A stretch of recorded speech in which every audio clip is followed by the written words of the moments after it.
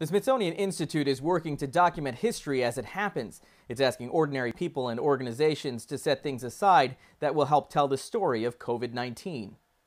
America will not be the same after this event. That's Alexandra Lord with the Division of Medicine and Science at the National Museum of American History. She says a task force is looking for items that will show the full impact of the coronavirus. They've been in touch with the U.S. Public Health Service to hold on to medical supplies like ventilators, test kits, and masks. Objects from corporations and small businesses can help show the massive economic impact. Curators are even looking into how to document working, learning, and spending time together through the Zoom calls. We have access to all sorts of technology that enables us to talk to family and friends. And that's really different from past pandemics. So we really want to mark that in some way. Right now, curators are just flagging the objects they're interested in. They'll start physically collecting once their offices reopen, but there's no cutoff to stop.